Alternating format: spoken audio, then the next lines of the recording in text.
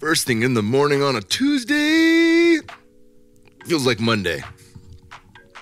I don't know what today is. Well, it's Wednesday if you're listening to this right as it comes out. So I successfully predicted this will come out tomorrow, unless you're listening to it on a future Wednesday or any other day of the week. And of course, all this is babble, but that's okay. I like to start the show off with a little babble, especially when it's first thing in the morning on a Tuesday and it actually feels like Monday. And that's okay. Don't worry, I don't babble on the podcast. This was done at an appropriate hour where I had full function of my brain and felt great. And I got to interview a guy that I've had on my radar for some time. His name is Zach Hansen. I actually have a short list of people from a group that I'm in of awesome people that all come from different walks of life that have all decided to study and entertain the idea of homesteading and survival skills and, you know, different things of that nature. You got to be careful with the words you use these days. If you follow Mike Glover, who wrote the book Prepared, he became on the FBI's watch list for teaching Americans how to defend themselves and teaching them how to can food and other activities like that. So you want to be mindful of the folks that are, you know, red flagging shit, the AI that's red flagging shit. There's plenty of that still. Don't think because you can talk about COVID-19 on Twitter that has gone to the wayside via the massive stream of MSM, which is now, you know, and has been YouTube, mainstream media, Google, mainstream media, all that shit. So I have no doubt that there are certain topics you could say on a podcast that would have somebody showing up at your door. So anyway, Zach Hansen, great guy. Somebody I've looked up to. He was a tech nerd, and I mean that in the fucking highest regard. It's funny because as a former jock, I actually had a lot of nerd friends. I went to Monte Vista High School, 70% Asian and Indian population there. When I was there, it's like 90 now. We didn't do too well in football. That's not a joke. That's actually true. Now, you might be able to do the math on that and say, yeah, 70% Asian and Indian, you weren't going to do well at football, but we didn't do well at football. We were 0-10 my freshman year. We did very well scholastically, and believe it or not, national champions in badminton, like fucking 10 years straight. So if you go to Monte Vista High School, you look in the rafters. Badminton, we got it on lock. Football, not so much. But as I stated earlier about nerds, I had a lot of highly intelligent people that I would consider nerds that I was close to. And I always looked up to them. I admired them even as a jock. And of course, they admired me as a jock. But I admired them because they were book smart. They could handle the shit that I couldn't. They could see through the pages of the things that I was like, what the fuck is this? Why are we doing this? They got it. And Zach was very successful in tech. He did a lot of cool shit and slowly began to peel back the layers of, I'm not sure this is for me. I'm not sure this is what I'm destined to do. I'm not sure this is the right move. Since then, he's become an author. He's done a whole host of cool shit. He actually went one step further than me. I mean, I'm homesteading down in Lockhart, 30 minutes from Austin. I'm not that far off the beaten path. And he moved way out in the cuts in Idaho. Found his wife on his second leg, all sorts of cool shit. He has a fantastic story. He's a dad. He's homesteading. More importantly than that, he's doing a lot of cool shit that I think everyone here will be into. We had a very similar trajectory when it came to getting into hunting. I think right around the same time that Rogan and was having Meat Eater guys and all the homies on the podcast, John Dudley, that kind of stuff. So it's been cool to get to catch up with him, with Zach, and get to know him better. He's a fantastic dude. He'll be back on this podcast again. And the reason I mention that group is because there are some fucking awesome people in there. I'm not going to name them all by name.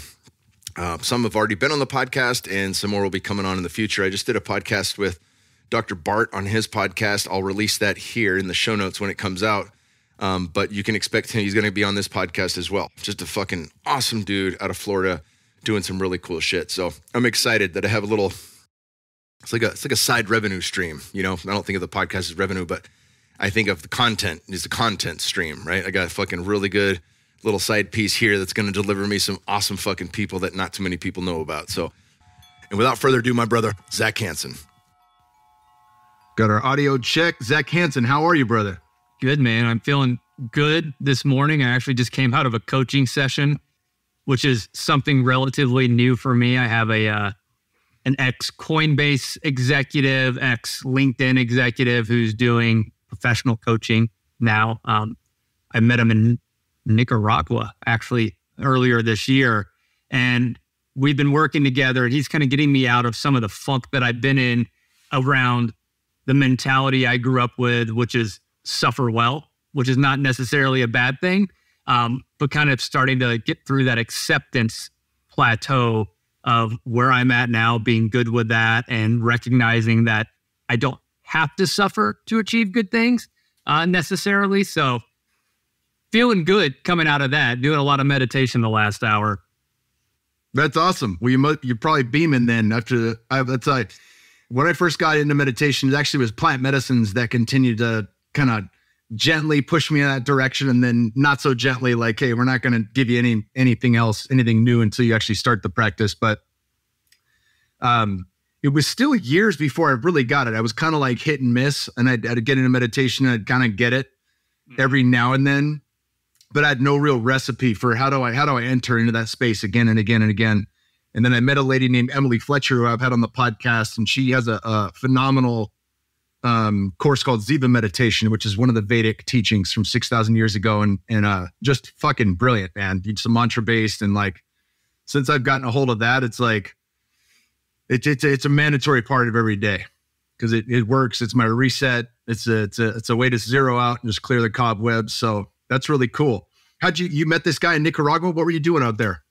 Ironically, it was a bachelor party. So I'm actually officiating my best friend for a long time. Met him in jiu-jitsu 15 years ago. And we've been best friends ever since, business partners a whole lot. And he's getting married, and he's asked me to officiate the wedding, which is going to happen a little later this year. But he had a bachelor party, and we surfed together all the time back in the day. So we went down to Nicaragua, and he is friends with this guy. So this bachelor party, yeah, I liken it more to like a Tony Robbins seminar. It's all a bunch of athletes. So it's like we were all just surfing on the beach, not a whole lot of drinking. It was just more of like this, building each other up and challenging each other, saying, man, you're not doing that right. You're not doing this hard enough in your life. So it came out really good, but I met him there, is the answer to your question. That's super cool. Yeah, that's I haven't had a bachelor party like that yet. It's mostly like a lot of my old homies I grew up with, are still playing fantasy football and getting hammered each weekend, or old ASU football buddies that are still doing some of the not so beneficial drugs and mind altering substances. So yeah, I still have a great time with them every time I get to hang out, but it's a little different these days for sure on my end. Let's talk about life growing up. I normally start with like what made you into the person you are today. Talk about life growing up. You have a pretty dope bio, and obviously we'll dive into how we know each other now. But I love seeing this trajectory, because I think so many of us are on this path where it's like, I started homesteading 2 years ago, and it was like, we got a few guys working together. Does anybody have farm experience? My wife did. That's it. She's the only fucking one of us that had any farm experience prior. So it's cool to see people that are taking a deep dive into stuff that maybe came from a totally different trajectory. Talk about that trajectory and just life in general and what kind of led you to this path. Yeah, it's roundabout as best as I can describe it, meaning I grew up very much middle class USA in Georgia. We lived in a suburban area, and my family weren't hunters, farmers. I just didn't come from that lineage at all. It was very much where I grew up in the era of kind of bucking any sort of trade education. It was like, hey, no matter what you do, you're going to go to college, you're going to get an education, doctor, lawyer, whatever the case may be. And I was kind of on that path a little bit, but the frank point is I was a pussy as a kid. I just was, not a very strong or outgoing child. Anything kind of scared me. I was afraid of thunderstorms for the longest time, like a lot of kids are.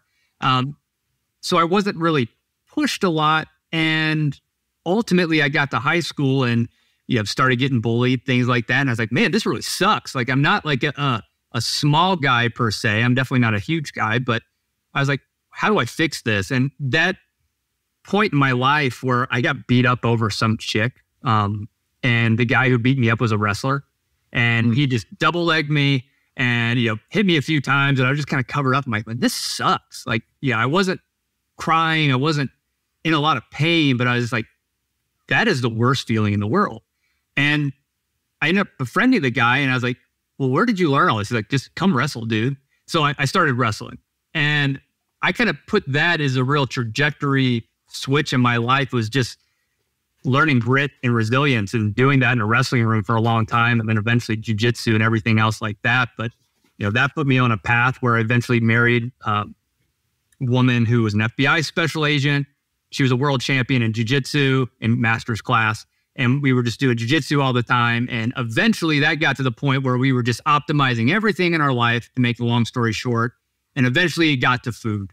And obviously we were buying beef at the store, doing everything else. And, we were looking for an edge everywhere. And I was like, well, what about hunting? It was about the time a lot of the influencers in the space were really getting into bow hunting. And that was really kind of the trigger point for me, to make a very long story very short. That's so rad though. And I mean, yeah, that's so super resonant. I had, I was pushed in football.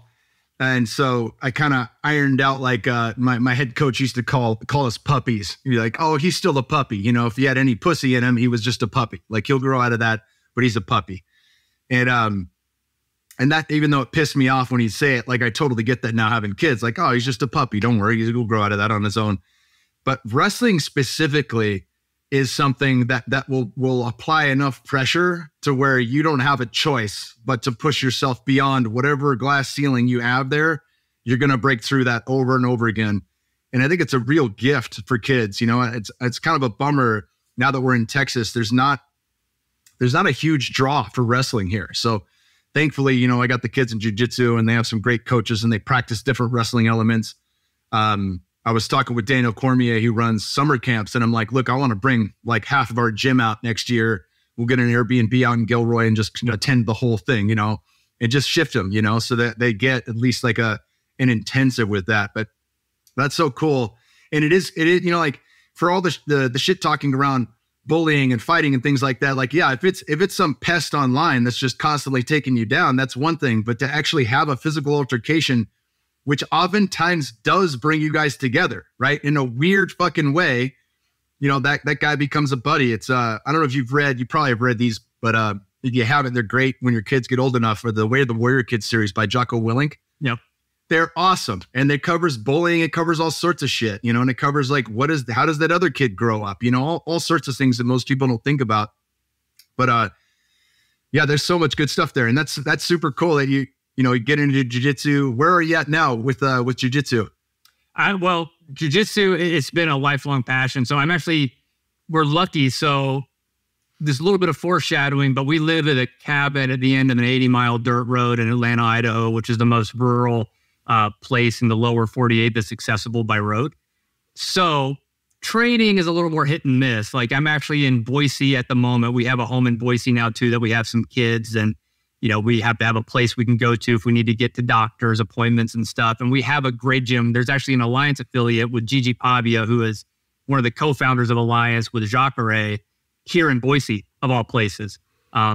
So, we have great team here. So when I'm actually after this podcast, I'll be going to the gym. So, that's awesome. Yeah, it's great to be able to train and get that in. But since our full kind of off-grid lifestyle that happened about 4 years ago, training has taken a backseat, which is a bummer, but it was kind of one of those necessary evils. However, I've gotten 2 other jiu-jitsu guys to buy property up there. So we're going to probably buy a Connex or something similar to you, throw some mats in it so we can be a little bit more regular.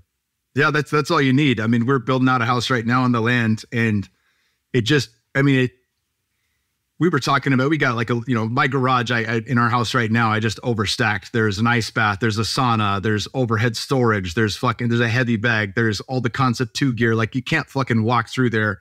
There's like one little strip where you could do kettlebell swings, but it's just way too much. So the next one, I'm like, nothing's going in there. We'll have one row overhead where I'll hang a couple of heavy bags, but the whole thing's going to get, the pro job from Fuji, where you got the springboards, the whole deal, just like the Olympic Training Center. So you throw kids around without worrying about them breaking their neck then, right? Exactly. I toss their ass around. But I'm so looking forward to that because the kids are into it, and there's other homeschooled kids that are all at the same gym, so there's like a small group of kids that are all around the same age. They're getting a place in Lockhart as well.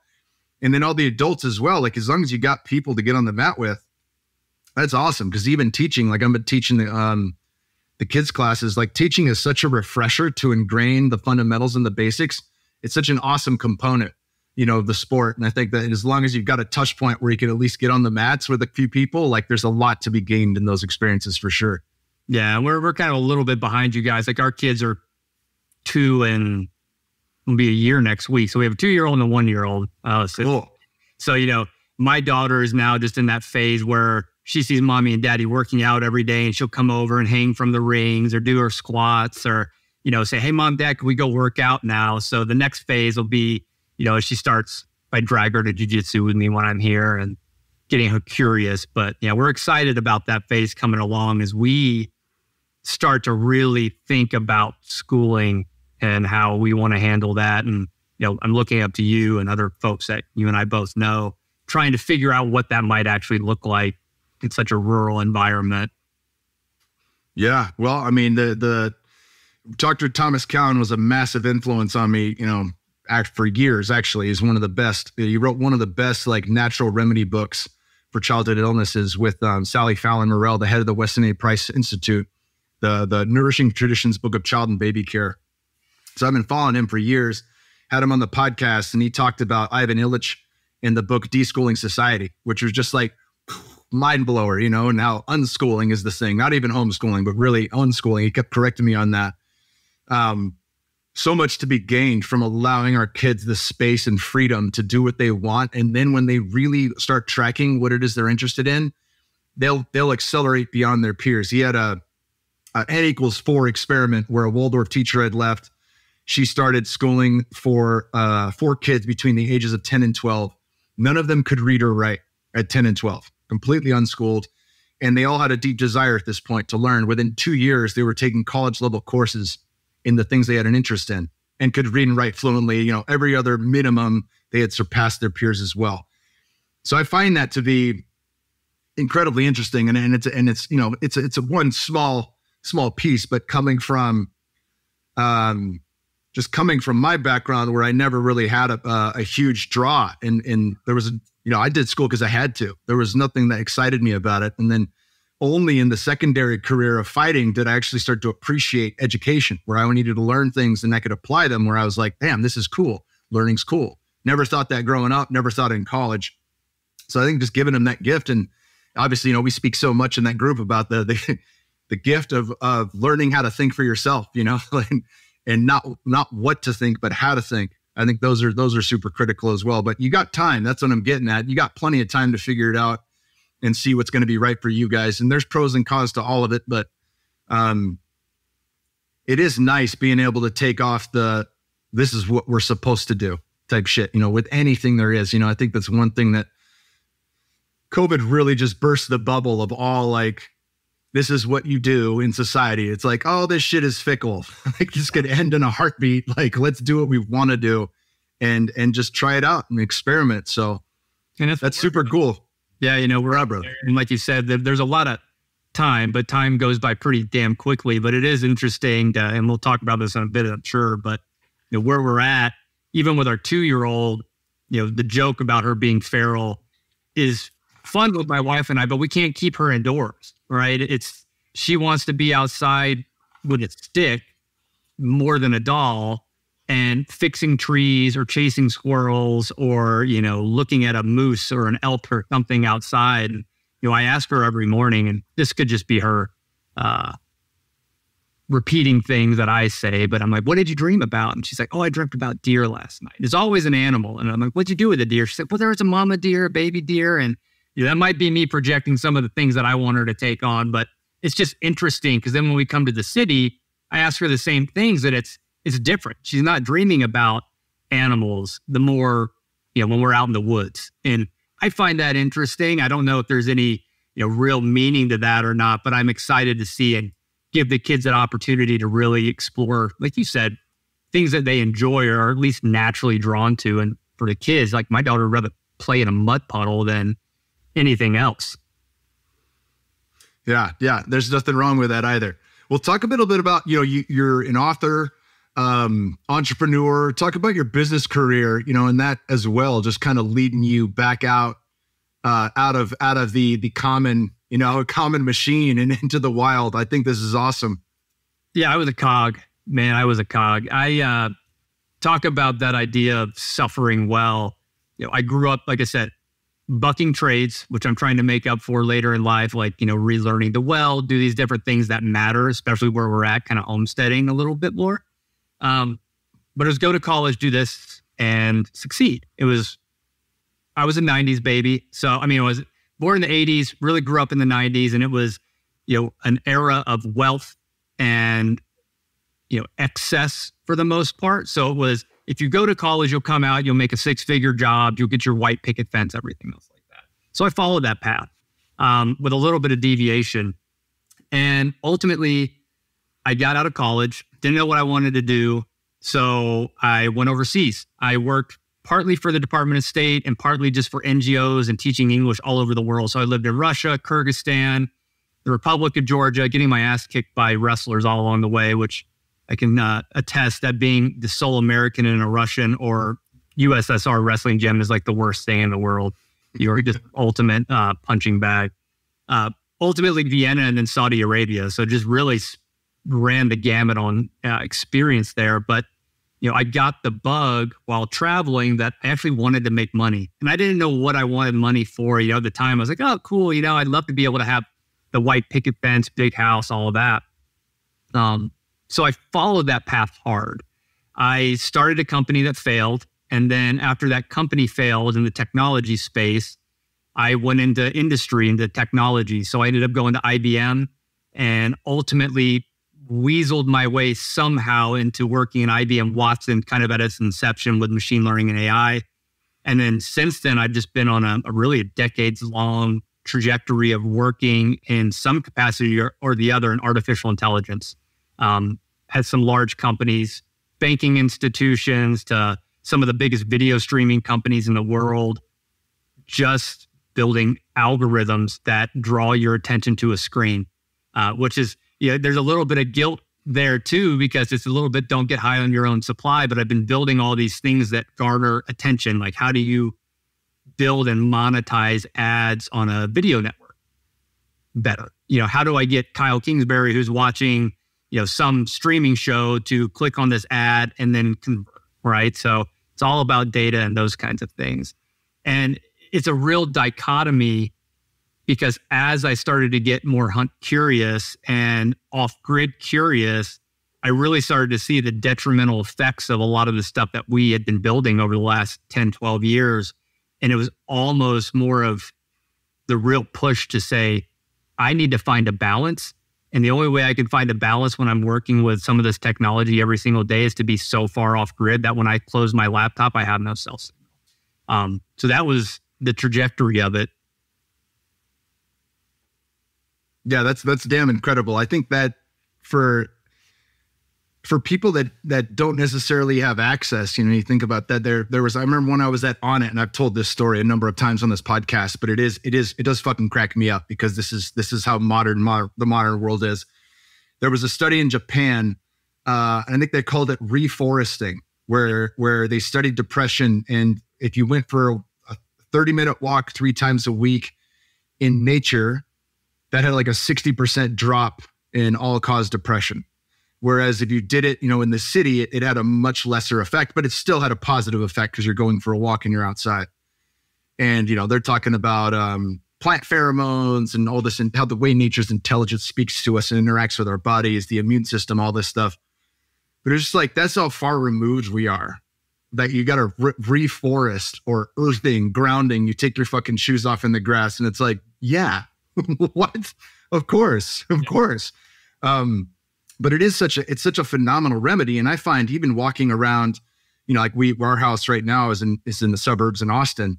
Even just walking around here, there's all these new trees. Every house got planted with 2 oaks, and a couple of them, there's crepe myrtles and different flowering trees that some people, it's through the curveball and planted those. We've got a cotton one in front of our house that's massive. And like, year after year, we've been here for 3 years. Like you watch these things grow. It's like watching kids grow, you know, and even long before we started putting trees in the ground at the homestead, you know, this was like a way to track and watch nature and see the different birds coming through and things like that. And like, that is such a positive effect on me, even if I'm doing 10-minute walks, 15, 20, 30-minute walks. Like, it's just like, there we go. That's what I needed. And to move in it, you know, to move in nature and then sit in nature, you know, so I totally get that. It speaks volumes. Talk a bit about, you know, your first book on AI, you know, the fake it till you make it style. Yeah. Really, you know, helping. We got a lot of millennial listeners, and I know that was geared towards millennials. Talk a bit about the premise of that and really what you expand on in that book. You know, it's hindsight's always an interesting thing. You know, that was the first book I ever wrote, and it was kind of on a whim. I knew I'd always wanted to write. I've always enjoyed journaling. Every time I was overseas, I always journaled. So I just have stacks of journals. And as a kid, I always loved books. And growing up, I loved books. And my grandfather, again, not a hunter, not a, you know, outdoorsman per se, but relatively successful guy from a career perspective. And growing up, he's like, Zach, if you ever want to learn anything, get a book. And he made me a promise then, which was, if you ever want a book that is to further your education in any capacity, you know, it could be about holistic plant medicine or anything, he would buy it for me. And he stuck to that. And I took full advantage of it. So I had one, you know, button that I could press essentially with my grandfather to get a book. So, you know, whether it was, you know, wrestling tactics, which I took advantage of, you know, buying those old books from like, you know, Dan Gable books, things like that, all the way to the other end of the spectrum of, you know, Buddhism books. I'd buy and I'd read them. So I always had this love affair with books. I was like, you know what? I'm in my mid-20s. You know, I thought I knew everything. I'd had like a relatively successful beginning in my career. I still hadn't been into hunting. I still hadn't thought about living off the land, but I was achieving the things that I was told I was supposed to achieve. You know, the white picket fence, get a house, get a car payment, all that stuff. And I was like, well, this is success. And I have a lot of friends who still haven't achieved that. So I kind of want to write a book. And it was all about mentorship, grit, resilience, all the kind of normal tropes. So it's not something, you know, if you go back as a millennial, you can read it and hopefully glean something from it. But, you know, looking back, it was a little bit premature, right? It was one of those things where I hadn't really started to be tested. I thought I had been, and maybe I had comparatively, but, you know, it was a book that was more of ego driven of just, hey, I need to write a book. I wanted to write a book. I know I have the capacity to, and get it out the door. You know, the follow-on books are the ones where I feel like I've had a lot more lessons and, you know, information to give that is more valuable. But that's where that one originated from, was just that I achieved all these things everybody was telling me to achieve. Here's a formula to follow if you want to do the same thing. And it was only later that I realized I never really wanted that in the first place. That's probably the most fucking honest answer I've ever heard an author on his own book review ever. Like, not just on my podcast, but period. So I appreciate that.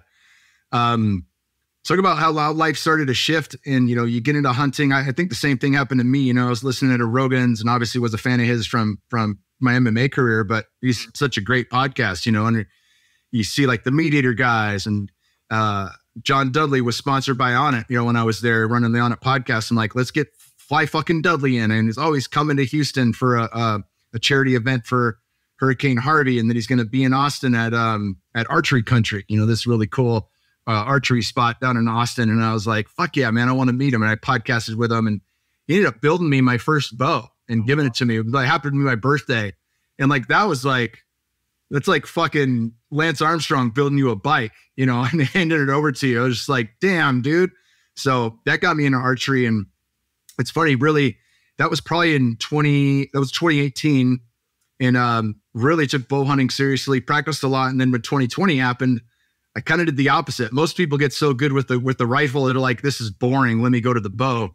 And I love the bow, but seeing 2020 and all the shit in the world, I was like, it's gotta be, I kind of like the idea of being able to shoot something at a mile. I kind of like the idea of just having a little bit more protection up my sleeve, you know, for anything that may arise in the world. So that's what really, you know, was the transition for me heading that direction. But yeah, the influence of that, the bringing up, you know, the rekindling of the hunting space. My all my relatives hunted. My dad's the oldest of 5. He's got 2 brothers. I'd go with them on hunting trips when I was a kid, and then football and then fighting, and just never had time for it. So really got into it in the last like 5 years. And it is something like the moment you get into it, you realize there's something here, and there's something here that's been missing that I can't get anywhere else. You know, like Aubrey's talked with me a lot about fighting. Like there's something I can't get doing another thing. You see this with, you know, guys like Andy Stump and different high level military folks. When they come out, you know, they can't get the thing they had. So they're looking for something else that's kind of close. And I feel like hunting is one of those primal things where like you only get it there, you know, and there's a benefit to, you know, shooting arrows at a target and just getting in the Zen moment. But it's still, you know, like when you've got an animal in front of you, it's a whole different fucking thing. Yeah. Well, it sounds like you and I started about the same time then. It was about 2018 that I did not have John Dudley build me a bow, but instead got a hand-me-down Matthews from a friend that was, you know, about an inch too short on the draw length. But, you know, I knew no better and just kind of worked with it. But, you know, you're right. It's almost like that grounding. It's almost, when you get into it, it's like, duh, this was here this whole time. Why was I not taking advantage of it? What was the blockers to keep me from understanding that this is just kind of a natural space and natural tendency to, you know, be into? And, you know, once you open Pandora's box on that, it's really hard to pull back, right? It's this natural thing. Like you might have got into it from influencers just like I did. And you might be like, okay, this will be like a fun little hobby. But second you pull that string back, or, you know, you start to, you know, use your 6.5 Creedmoor and you put a round in the chamber and you close it and you look down that scope, you know, 500 yards downrange, you hear the clinking of that steel. There's something deeper to it than just the surface, hey, I want to go kill an animal, right? And that's what that journey really starts to open up. And I don't think many people come back out of it, right? It's still, like you said, fighting. 15 years on, I'm still dragging myself to the gym, and it's something primal about, you know, either being choked or getting to choke somebody. And it taps into something primal, I think. Yeah, 100%. I mean, I've had longer stretches than I wanted after getting my black belt, where I wasn't training often. You know, I'd get hurt with an inside heel hook, it do a no-gi and fucking take me out for 8 months or a year. You know, with stem cells, just a fucking shit injury, you know, and I'm kicking myself in the ass for the injury, that kind of thing. And so I'd take more time off, but we finally got a good jiu-jitsu gym, and we found a really good boxing gym, Black Sheep Boxing, where we'll head in just for once a week, and we'll do a lot of drills, a lot of Tabata stuff John Hackelman taught me, Chuck Liddell's old coach, and then we'll spar light. But like seeing a fist come out your fucking face, like there's nothing you get at 24-hour fitness that remotely compares to that. There's no trail run. Trail run's dope. Yeah. There's no trail run where you got to, you know, fucking where you have a fist flying on your face, or where someone's trying to rip your arm off. You know, like those are categories that can only be reached in and of themselves. You can't get that anywhere else. And I think that is, if you boil it down, as consequences, right? And for me, I was always fabricating consequences, maybe subconsciously. Like I sought out wrestling, and then it was jiu-jitsu, and I'm surprised we didn't overlap, because I was at the 10th Planet gym there when the old Audit gym for quite a while before they moved across the street. I don't know where they're at now, but this was like 2015 or something. They're right across the street. That was 2 years before I got here. I got here in 2017. Okay, so I was there right before you, but we were there for quite a while. And then, but it was always manufactured. I'd go on these long ultra endurance runs. It was like, there was some need inside of me to constantly suffer well. Getting back to that point, I always felt like I had to suffer to get, you know, some type of good. And then as the hunting space came up, and, you know, just to paint a little more color, is my ex-wife and I, we had the white picket fence. We had a luxury home. We were, you know, had all the bills covered. It was great to a certain degree. But I started getting just turned off to all of that. You know, as I started getting more into hunting, and part of it too was also my ex-wife's job. She was an FBI special agent. She worked violent crimes against kids. So it was like this weird intersection of dinner parties where we had to hear about the worst things you could ever imagine happening to kids everywhere. And also just this pull for me to be out in the woods and like starting to realize that this, white picket fence lifestyle, it just wasn't for me. And those two things coming to a head, and then ultimately, she and I ended up getting divorced, led me down this path of just, hey, all in, I can't take this anymore. I'm going to keep my high-tech job but move out to the woods. Yeah, that's a big catalyst. Yeah. So talk about how you're alluding to it, but talk a little bit about how the writing shifted and the things that you're into now. You've got Turning Feral, you've got a couple novels here, the Bone Scraper series. Break those down, brother. Yeah. No, so Turning Feral is all about me doing exactly that. So after those first few years that I started to dabble in hunting, learning how to bow hunt, my ex-wife and I, we got a divorce and we had no kids. So I was at a crossroads. I had been to Idaho once in an off chance trip, and I'd seen every game animal that I ever thought I could want to hunt, meaning elk, antelope, deer, wolf, bear, the whole lot. And so when that happened, I pointed the car north and I just drove to Boise, and I got a month-to-month rental, and I started looking at properties all over the state. Tried to close on one that was where Lewis and Clark first unfurled the flag west of the Rockies, but that fell through. And I ended up in a little town called Atlanta, Idaho. It is, like I said, the most remote town in the lower 48. We're at the end of a 70-mile dirt road that's either usually in the winter avalanched in or rock slid in the summer.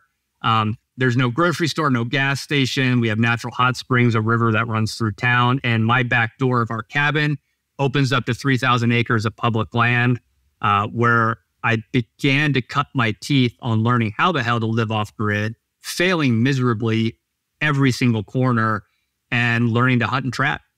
So it was just this natural evolution after that catalytic event of divorce, and then things just kind of snowballed from there, literally and figuratively.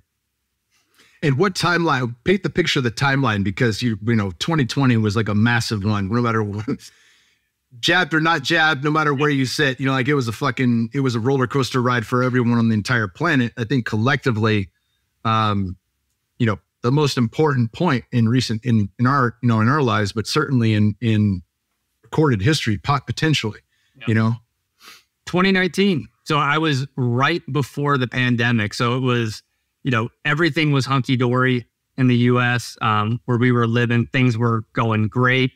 The unexpected divorce happened. And then I went north, and I had about 8 months before the pandemic hit. So I had really just closed on the cabin maybe 2 or 3 months before the pandemic hit. And thankfully, I was starting to date my now wife and mother of my children, and had convinced her to drive 4 hours with no cell phone signal to check out this cabin in the middle of nowhere. And, she obviously has very terrible judgment, but I don't hold that against her. And, really, it was such an interesting time to try to go off grid because, up in Atlanta, where we were at, you would never have known the pandemic happened. There were 38 people. Median age was a little higher. So, at some point you see a mask or two, but overall it was just nothingness. And then we had this really sharp contrast of going back into Boise, which is the nearest large town. And, we'd come out after, a couple months into the pandemic, and, we're like, all right, shit's going sideways. People are fighting over toilet paper. Let's make a grocery run. And you go in and it's just chaos.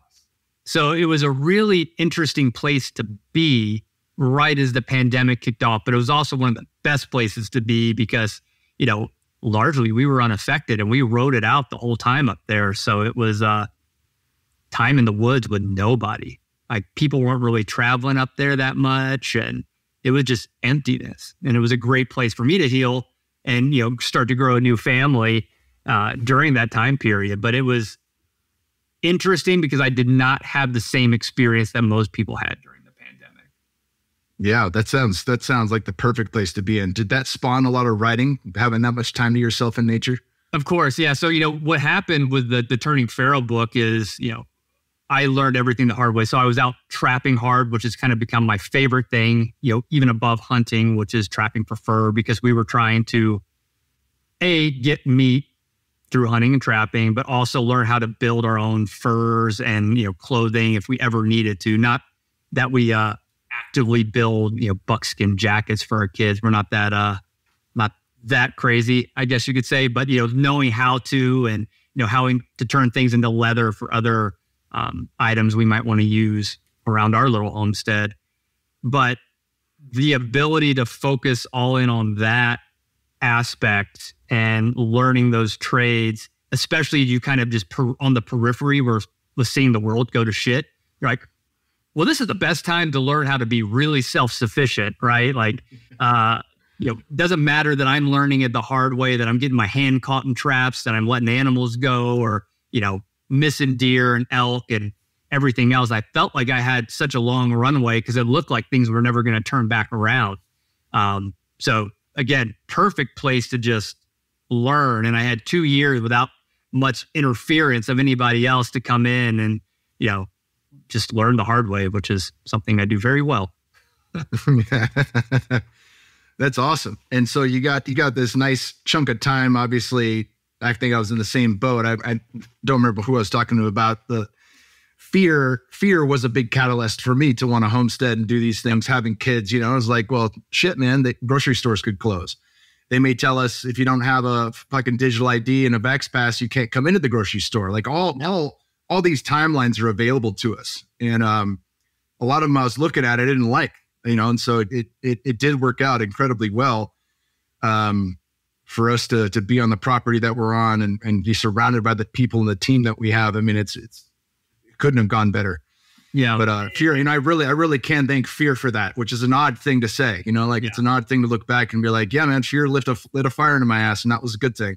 Yeah. And to the writing point, I worked with Tucker on my book, Turning Feral. And, we sat together and we were talking about personas and like, who are you writing to? So, in this space where I'm up there trapping full time, hunting full time, and thinking about who am I writing this book for? And it was for my former self. And it was that reflection of, now that I had kids, if I looked back on the Zach that was the white picket fence, I thought I was tough, doing jiu-jitsu, ultra running, all these different things.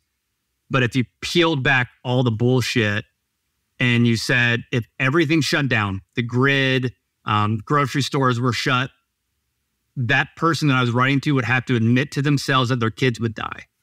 And that was a really hard thing for me to come to terms, because I realized that former self, even if I hit a deer with my car, I wanted to know how to turn that into real food for my kids, right? I'd throw it on a fire and hope I could salvage something that would be edible for them and provide nutrients. But I didn't know how to garden. I didn't know anything. I was so reliant on everything, this whole ecosystem that has been built up in the US, which, as amazing as it is, it has bred this idea of reliance. And there's so many people I know, and so many people that have either read the book or have reached out curious about it. They're like, I felt the same way. And that is now, hopefully in a lot of cases, given people the nudge to say, like, it's going to suck to learn, but you can go learn little bits and bobs. You can go to your local butcher or a local farm and, see what the process is like to actually take an animal's life and turn it into food.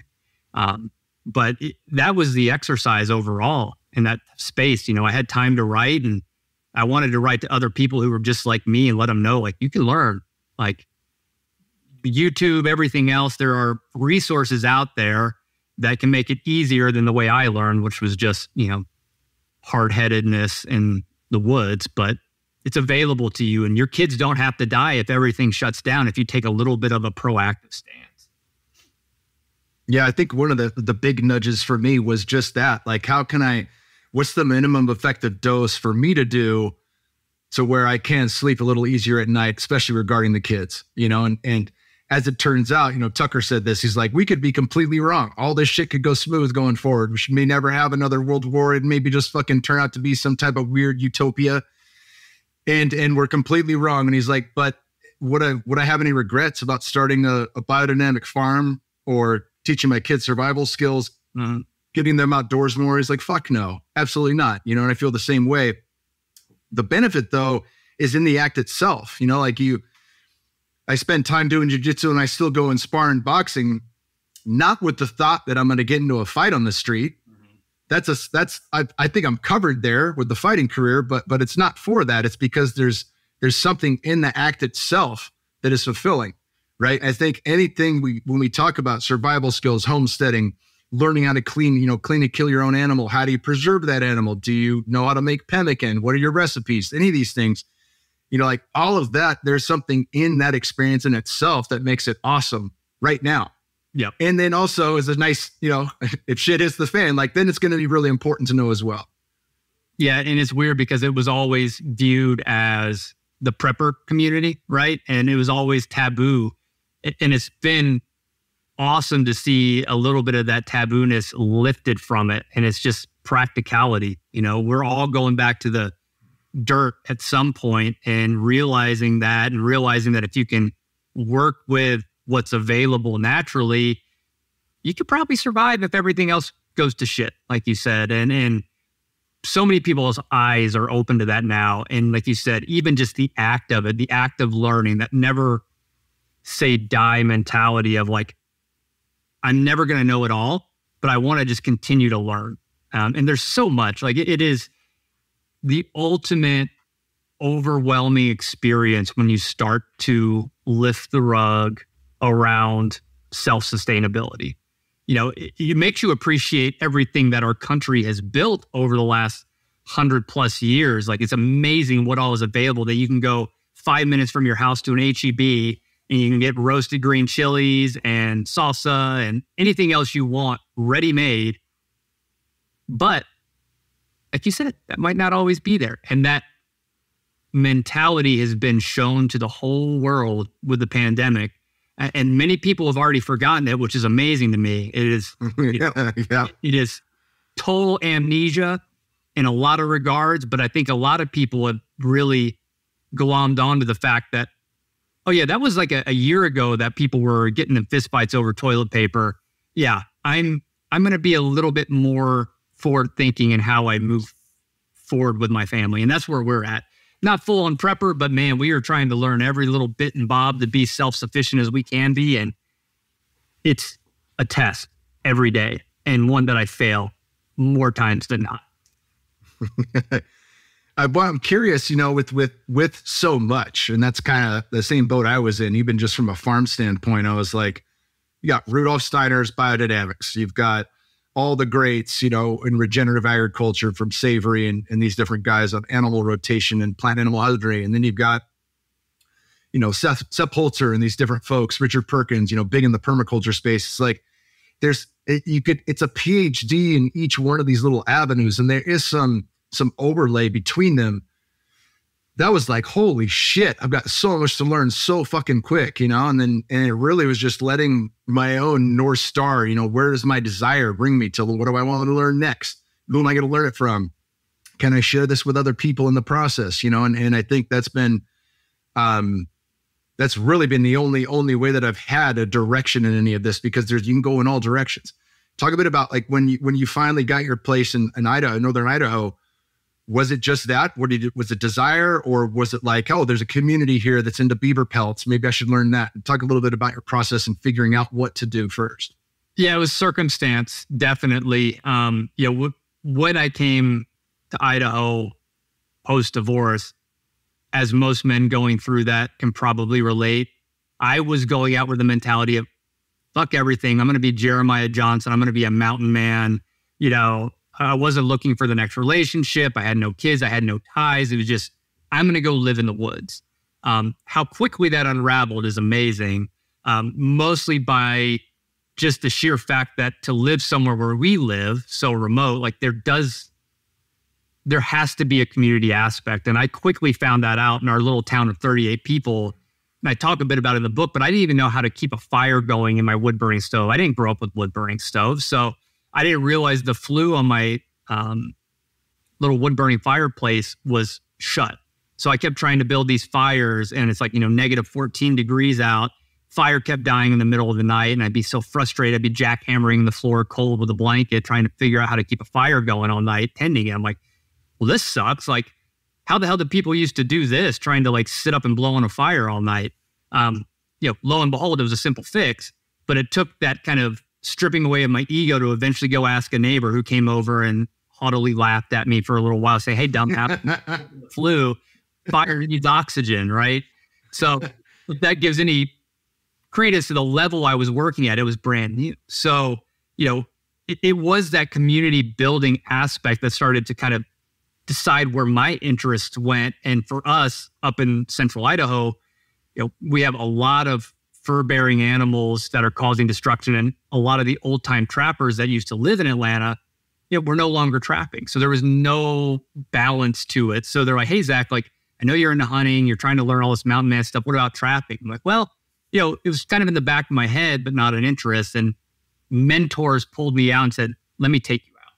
And they really seeded that to say, beaver, which is my favorite thing to trap and hunt in the world, is, you can use the pelts for all sorts of really cool stuff.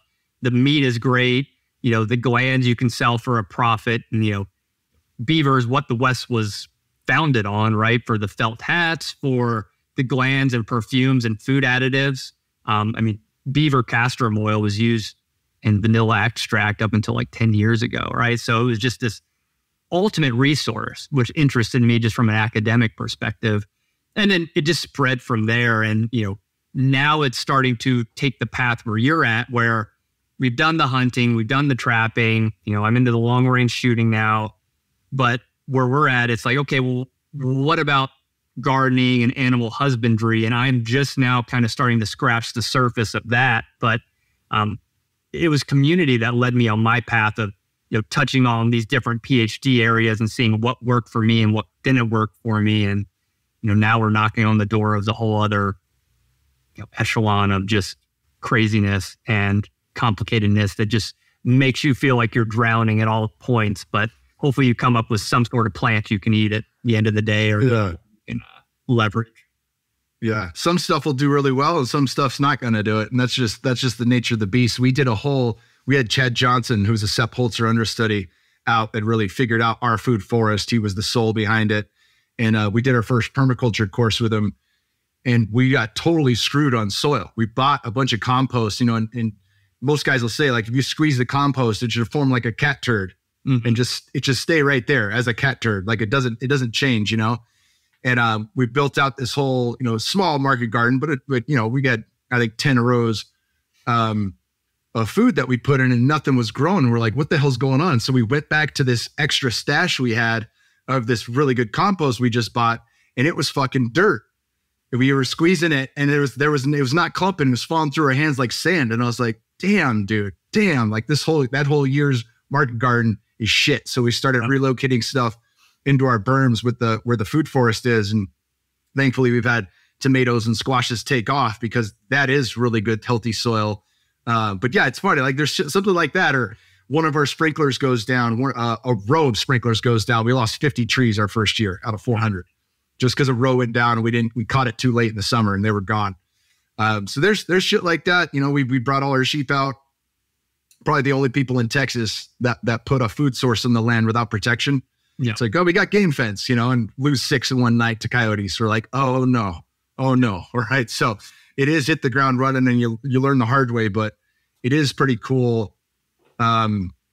It's one of the most rewarding things on planet Earth. The only way I can compare it is to actually having kids. Like you have kids, like the food forest and even the animals require so much attention when they're new and they're young. And then at a certain point, they're like teenagers. They're like, fuck you, dad. I got this. I'm cool now. I don't really need your help anymore and assistance. But getting it to that point is like having a newborn and a toddler and all these different phases that you go through. So, and then, incredibly rewarding. This year we had our first peach that was ripened on the tree. Like any fruit you'd ever eat in a grocery store, doesn't matter how organic, biodynamic, no matter what it is, it's always pulled early so it can ripen in the bag. So like let it vine ripen, letting it literally get ripe on the tree is going to have the most nutrient content. It also tastes a lot different. It was the first time I had to experience that at 41 years old. I was like, holy shit, there's something to this, Isn't that such an eye-opening experience? I like you got into stuff later in life and, my now wife's family, she's Russian, so they're emigres. They came over here, right after the fall of the Soviet Union, and they grew up with farms, and they have a little place out in Nampa, Idaho, and they have fruit trees and everything else like that. And, for our daughter to go and pick those things, vine ripened, and she'll at 2 years old will call out the difference. She's like, "This tastes better than like the peach we bought at the grocery store." And I'm same as you. Like, I grew up on store-bought food, so like those, you don't know what you didn't miss. And then you're 41, I'm 36. You think, what have I missed my whole life? And you almost feel like you have to play catch up a little bit to kind of get these things and make sure you at least give it to your kids. But it does make you curious. Like, what have we done? Like, all this great infrastructure we built, like, what the hell have we done? Yeah, I mean, we're disconnected in so many ways. I think that just from the screen game. One thing I wanted to ask you about, is that I've had, James Schmachtenberger on. He's brothers with Daniel Schmachtenberger. They're a part of some pretty big think tanks that really focus on existential risk, but they're kind of a jack of all trades and weighing the scales of different things and maybe not necessarily an ace in any one particular thing. Having spent as much time in AI as you have, where do you see that potentially? I mean, I read Nick Bostrom's book, Super Intelligence, and he talks about 1,000 different ways this can go awry, but I think with somebody, like yourself who spent so much time in the game, where do you see like real threads, that are a little bit, maybe not as far out there as a paperclip machine that ruins the world to make paper clips because it has no end function, maybe not that far-fetched, but just in learning what about the machine learning and the algorithms and how ads are set up and different things like that, the influence that it has on us, where do you see this as a problem in the near future and maybe the far future? Yeah, my kind of normal joke about this is there's a reason I live in a cabin at the end of an 80-mile dirt road, or like, being a little too much, I guess. I'm not as bullish as a lot of people, to be honest, right? Like, it is, the math for artificial intelligence has been around since the 50s. We're just at an inflection point where the compute power, right, the actual physical hardware able to run large data sets through algorithms that have been thought of for years is coming to fruition. That's why you had things like ChatGPT really booming the last year. You have the company NVIDIA, who went from like a $1 billion market cap company to like 3 trillion or something like that in the last year, because they build the chips and everything that power, the ability to run these algorithms. So it's not like it's new things, right? It's just the application of them. I am more bullish that there will always be human interaction and intervention in a lot of these things, which will keep a little bit of the nefarious purposes away. But at the same time, there are people at the helm, and some of those people, want nefarious things. Like, you see the ability, and where I get concerned, right? The ability to target ads or, news articles at vulnerable individuals who might not be able to discern what is or isn't either a real piece of information, or, they just don't understand the concept of targeting, right? And are able to kind of let it go. And like, I have experience there. So I know when I'm getting certain ads for certain reasons, people think, oh yeah, I was talking about such and such yesterday, and all of a sudden I got an ad for it today. It's not that things are listening to you. It's like your actual behavior across all your devices, everything you're interacting with, is being fed into some model somewhere for a company to be able to take an action and give you that well of a targeted ad. And that's scary. I'm more worried about the kids and my kids and their interaction, and limiting how their digital footprint is being used. And that's where, and I don't have an answer for this to really answer. I'm just kind of opining here a little bit. It's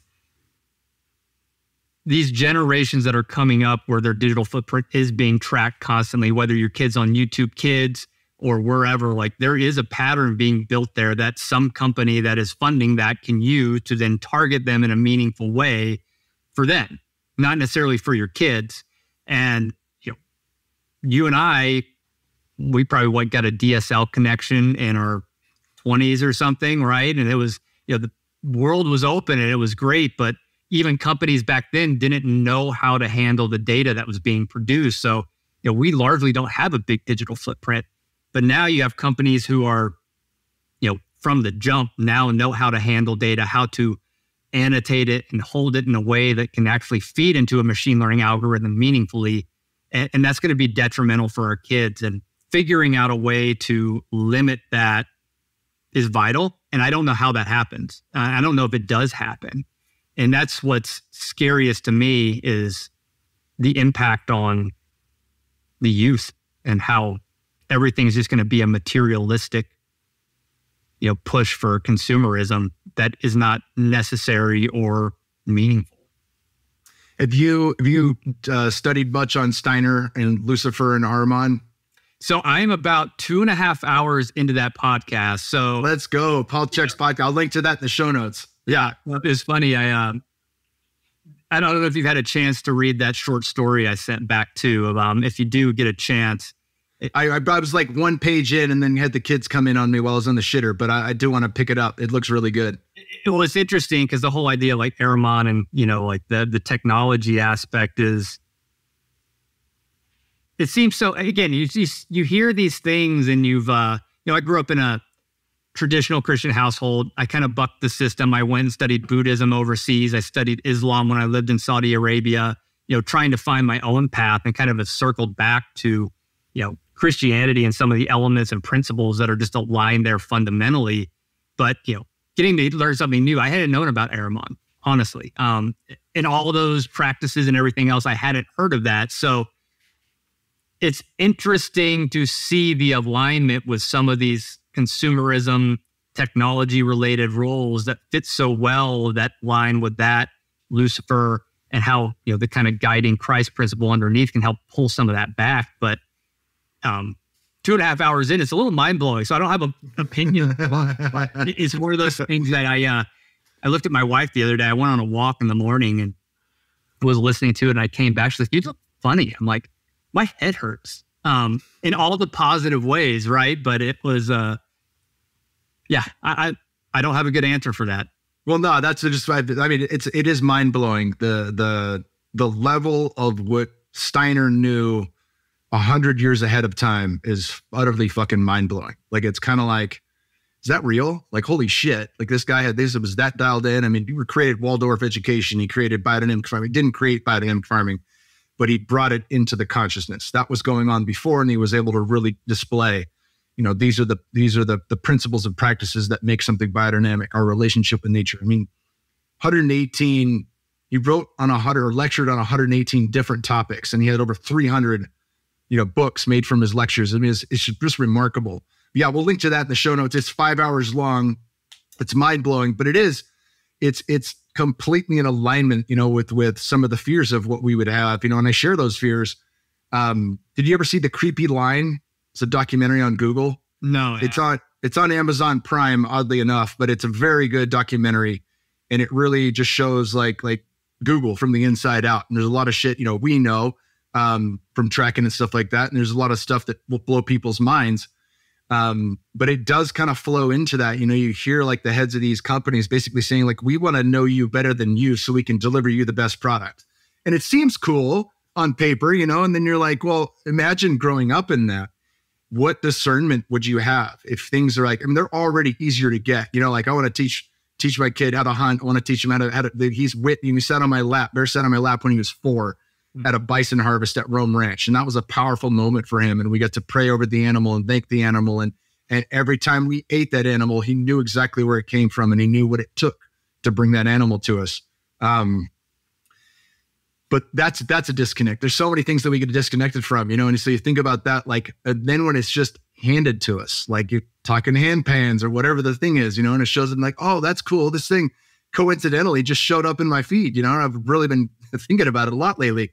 So I bought one, I hope that they have the discernment that's necessary to be able to know when they can unplug, when they can't. I think that's a part of our job as parents is to make sure that they have balance in that, right? The Christ principle, the middle way, they have balance to disconnect and the softness to meditate, just to let everything clear and come to a stillness point so that they can have more intelligence, more of their innate ability to intuit what's happening, and are they being influenced in different directions? If so, how?